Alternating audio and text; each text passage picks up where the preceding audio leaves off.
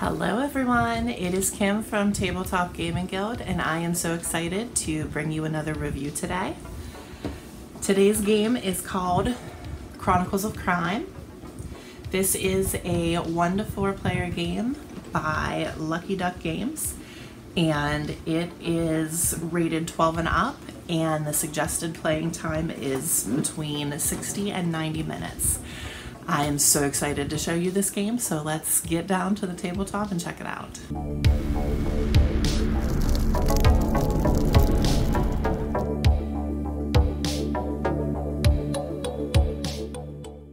Alrighty, so let's go ahead and take a look at Chronicles of Crime. So when you open up your game board, oh, excuse me, I'm only playing 1 player today, ma'am. When you open up your game board, you will see all of these different places with the magnifying glass. Those are where you'll keep track of your clues. Over here on the side, these are going to be the different location slots. Down here a little bit lower, these are going to be the place where you put your characters as you unlock them. And in case you forget any of that, it's all available right here for you in the instructions. The instructions are very simple. You know how I feel about short instruction books, that's all there is to it. The other thing that you will need is you will need to download the Chronicles of Crime app on your phone. And when you're ready to play,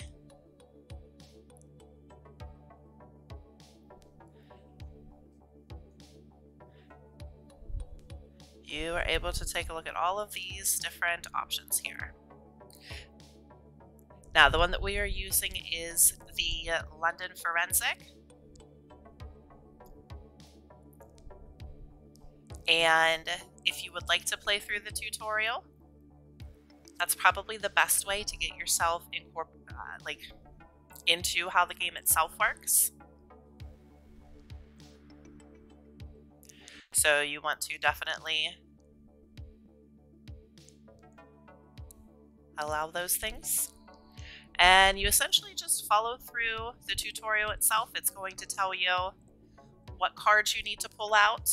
So you will have, for example, your deck of people. You don't want to look through these ahead of time.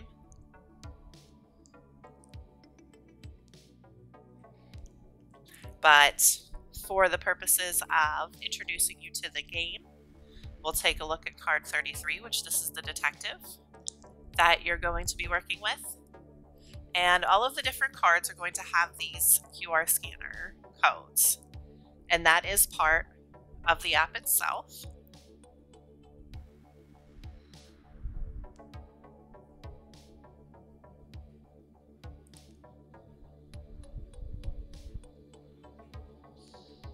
There we go. And then your instructions show up, and you essentially just keep following the instructions. So for example, in this one, we're going to go and see this old woman who has been found dead. And it's up to us to determine if it was a homicide or if it was a natural death. So we follow the instructions, and the tutorial is literally going to walk you through how to play the game. Excuse me. So you just keep following the instructions.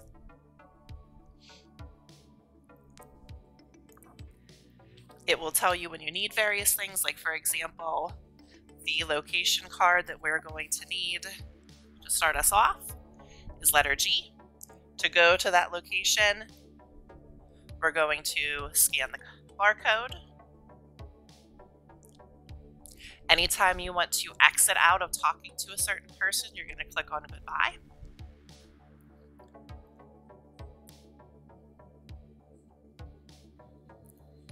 So once you get a location, you're going to put it to the side of the board. I mean, it's kind of up to you where you choose to put the location itself. There is the recommendation that you start down here as well, and you keep all of your people straight as you go. But certain ones I don't like to put down here simply because of the way the cards themselves are. So see, for example, the location card for Scotland Yard fits down here better, because down here, underneath, just the way that the cards are themselves, you know, these are little places for your cards. Okay? So we're going to go to the victim's home. We're going to follow the various actions. You'll notice there's a timer up here. That's going to play into your final score at the end. Alrighty.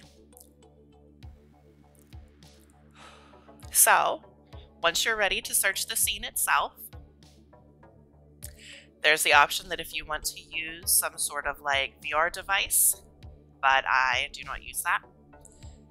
All right, so it's going to count down, and the idea is that we're to look around the room and see what it is we see. You're kind of looking for anything that matches up with information on these evidence cards. You can always look at these. So for example, there is furniture in here. I probably want to look for furniture. As I'm looking through, as I'm spinning, oh, there's our victim. I see food. I see pets. I'm going to want to keep looking though, because as you can see, after so long, you are counted down. So now I can look back through. I think I also saw some games over there and animals. So let's say that those are the things that I was able to find here. Remember that this is a multiplayer game. So if you want somebody else to have a look at it, you can also look at yourself again if you would like to. But now it's up to you to take a look and scan the various cards. So I'm going to start with food. And here's my next clue. According to what the app is telling me, I should go and speak to the scientist. Now, who's that, you may be wondering? Well, let me lay out my clues here. There are various people who can help you solve this crime. So we have a scientist, we have a hacker, we have a doctor, and we have a criminologist.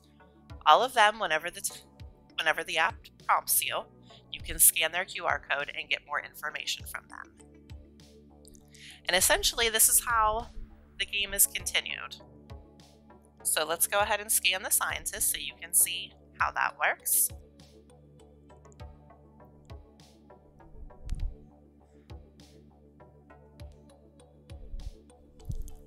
And now I'm able to speak to the scientist. They want to know if I have any clues for them. So I show them, oops, not goodbye, that I have this clue here. Now, Lu Chin is telling me that there is something inside the cake that if this old lady ate it, probably would have made her sick. And it's going to correspond with this star card, number 4, which I've already taken out because I did play this game before.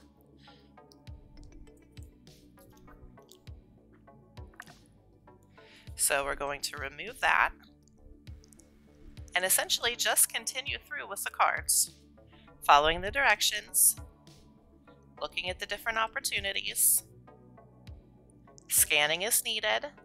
There she is. She was lost in the other deck. All right, there's our number 4. So now that I have this one,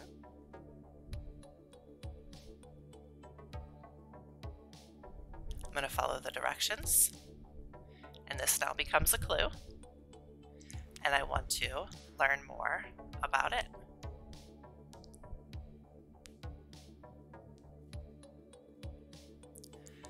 And I would continue through the other clues, and if I felt like I was hitting some sort of a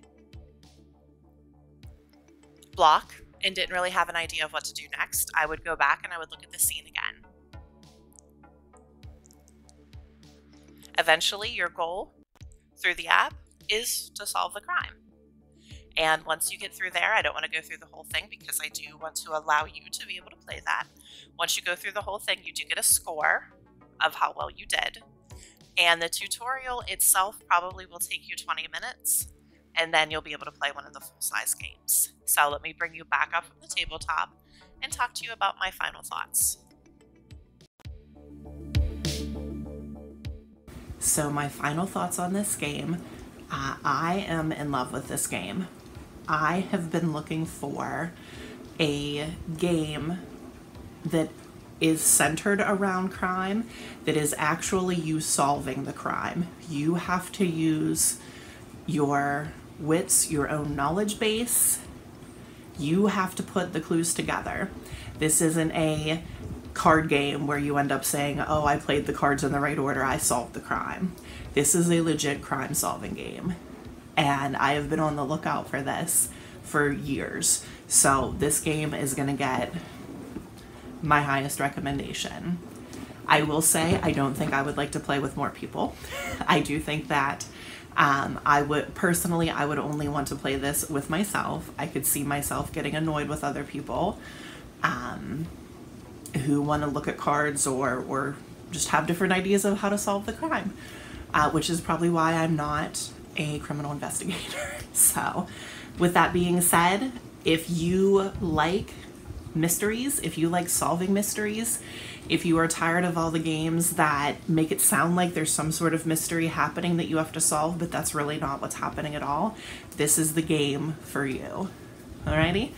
Thank you so much for tuning in. I appreciate you watching my videos. If you would please like the video, subscribe if you haven't yet, and make sure that you come back for our next review. Have a great night, everybody, and I'll talk to you next time.